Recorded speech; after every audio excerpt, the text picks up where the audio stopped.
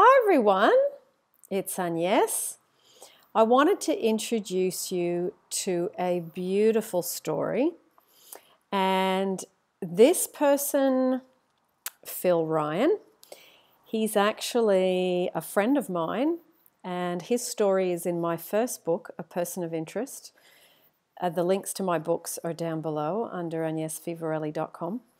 Now, he has got one of the most beautiful stories, and I wanted to read this story to you today because I'm going to be interviewing Phil live. Phil and I actually met when we were doing our coaching course together, and his story is such a beautiful story, and I'm going to share it with you, and then I'll talk a bit at the end. So his story is called A Love Story. Now, his desire was for a soulmate, and the time frame was 2 years. So his story goes like this. I am a gay and proud man who owns his sexuality. I've tried with all my might to live a lie, denying my true self. I married, I fathered 3 children. In 1968, as an 18-year-old struggling youth and raised in a strict Catholic background, I sought counseling from a parish priest. This was 1968, and I hadn't yet learned to think for myself. He, in turn, advised me that once I married and proved myself as a man by fathering a child, that all this garbage in my head would go away. Alternatively, he suggested electric shock treatment. A Catholic psychiatrist he knew used aversion therapy. However, he informed me that if I did not fight against this evil affliction, I was on a sure pathway to hell. The following Sunday night, this priest used the revelations I had told him to give lectures to my peers in a Catholic youth group, using revelations I had discussed with him in a generalized fashion. Not that I revealed anything sleazy or sinful. I merely asked him to help me in my struggles. It wasn't in a confessional booth, so consequently he believed he was not bound by the seal of confession. Confidentiality did not enter into the equation. I subsequently married and fathered my first child. My then wife had difficulty conceiving due to polycystic ovaries, and following treatment she conceived. She gave birth to a little cherub named Roseanne. Both my wife and I were in ecstasy. We adored her. My wife subsequently conceived again, though unfortunately miscarried early in the pregnancy. This turned out to be a blessing in disguise. At the age of 3, Roseanne, Rosebud we called her, was stricken with an insidious brainstem tumor. She subsequently died as a result of this because of bodily breakdowns, choking to death. She was 3 years and 5 months old, and it was then in the aftermath of grief that all that I had been suppressing for 10 years rose to the surface. I separated from my wife and shared a place with a gay workmate and his partner. This turned into a tumultuous time of loss and mental torment for 8 months. I had a brief relationship in this time. My partner did not believe in monogamy. I found that hard to accept. My wife also had a brief relationship. My wife also had a brief relationship that didn't work. We were about to go forward with divorce when we decided to give the marriage another try, me still believing I had to fight it, my sexuality. In short, we got back together. I fathered another 2 children, Amelia and Michael. I adore them. The marriage lasted 10 years after that. I had become a compulsive workaholic, suppressing my sexuality. We both reached a point where we were both becoming sick and tired of being sick and tired of the heartache and misery in our lives. I loved her, but I did not know how I could completely love her. It was a gigantic wall I did not know how to get over. We separated. I chose to live a celibate life in a country town where our home was a small town with a small town mentality. People talked. I was responsible for my 2 children, but moreover accountable for their well-being. My former wife allowed me unlimited access to the children. For this, I was grateful. I could still be there and do the things we had always done together. During the time of separation, I came across a church that was open and receptive to gay people, founded by a former South American Baptist minister. Troy Perry is his name. He was publicly excommunicated from his church because he ousted himself. The church he founded is called the Metropolitan Community Church, the MCC. I attended there and found true peace in my soul. They helped me see that Jesus was a friend, a mate, and not the enemy of gay people. They abide by John 3:16. Read it if you can access it. From that verse, I learned that I am whosoever, plus a book written by Troy, The Lord is My Shepherd and He Knows I'm Gay. And also another one of his books, Do Not Be Afraid Anymore, really empowered me. They also taught me to accept spirituality and leave religion behind me, because as I discovered and explored, religion is for the people who are afraid of going to hell. Spirituality is for people who have already known it. Here I could receive communion and not be rejected from a communion because I was gay, something I had experienced in the Catholic Church. The gay women of this church were so beautiful. I made many, many wonderful friends with these girls and guys. Wow, how the law of attraction works. I had 3 relationships in my time since separating. The first lasted a year with an alcoholic and a mild substance abuser. Another was with a good, intelligent, and likable guy, unfortunately a sloth and a compulsive couch potato. That lasted 15 months.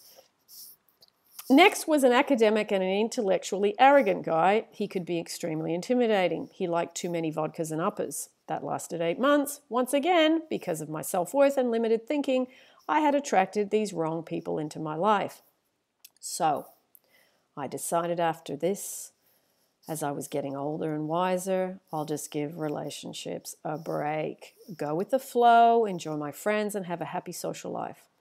I undertook a diploma in child studies as I was then thinking of working with children. I have a wall hanging above my bed of a youthful and smiling Jesus. I absolutely love it. After my last breakup with the academic, I used to lie on my bed looking up at the wall hanging and talk to that image of Jesus. Oh, it was then that a copy of the book Ask and It Is Given came into my hands through a close friend of mine, my former wife. We still care for each other and love each other, but with a special love born from pain. I am so grateful and richly blessed. I thank my angel Rosebud for her part in this. I truly believe this. Asking and believing it is given, I look up at Jesus' image and ask, if I am meant to have someone in my life, could you allow this to happen? I just let it go, not being fully conscious of a divine plan that was to unfold. I was too busy studying, doing charitable outreach programs to guys suffering from HIV, and the work of the MCC. One Sunday morning, I was awestruck by the presence of a wonderful, courageous soul named Angela, a transgender woman who read a Bible passage for that day. She then followed up with a talk from a book by a theologian named Marcus Borg titled Meeting Jesus Again for the First Time. She tied it all in with the Bible passage. I was gobsmacked at the intelligence and skill of her interpretation, plus this inner beauty that emanated from her. I later went and spoke to her, telling her how much I enjoyed the talk and how I admired her and honored her true humanity, plus her strength and courage to be who she was truly meant to be. We became church friends. One Sunday, a little further down the track, Angela invited me and a few others over for lunch at the church service the week before. On that Sunday morning, I was doing outreach work with the HIV guys and my mobile was turned off. I arrived at Angela's place to find her in a dressing gown and a little worse for wear due to having a cold. She postponed the lunch for another week, leaving a message on my turned-off phone. Angela then suggested we go down the road to a local pub in the Rocks area of Sydney where she lived, have a bite to eat, listen to some great Irish music. I was delighted. I had grown up with Irish music. My dad loved it. We ate lunch. The pub was crowded. It was difficult to converse in the musical gaps. We decided to go for a walk to the botanical gardens and have afternoon coffee. We talked and we talked. Her conversation, I remember, was so stimulating and intelligent, talking about topical things. It was also then I learned of her passion for cricket. I had grown up with cricket. I had grown up in a cricket environment. We also went to the Irish pub the following Wednesday night and listened to music again. It was a wet and cold winter's night. So with work, the following day, we called it an early night. For a year, we courted, and eventually, when my flatmate moved out, we moved in together. We've been together for 9 years now. We married in October 2010. Having a holy union, a rite of the MCC Church, overlooking the harbour at East Balmain, then celebrating with close friends and my 2 adorable children, Amelia and Michael. In having Angela in my life, using her words, I tell people we are a gay couple living out a straight relationship. For me, I have found happiness I never thought could be possible. We have so many compatibilities, musical tastes, being the greatest. We rarely argue. In fact, we both have the ability to diffuse potential problems. We face the challenges and work through them, not sweating the small stuff like a lot of other people. We do get stressed when we're tired, but Angela is my true soulmate and I adore her. How the law of attraction has wonderful ways of working. One more happy thing to share. My daughter is off to New York to perform her cabaret show. She wrote, produced, and has staged throughout Australia, winning the Sydney Fringe Festival last spring. It's called Storm in a D Cup, a disarmingly honest production about growing up with a gay dad and dealing with the curveballs life can throw at you.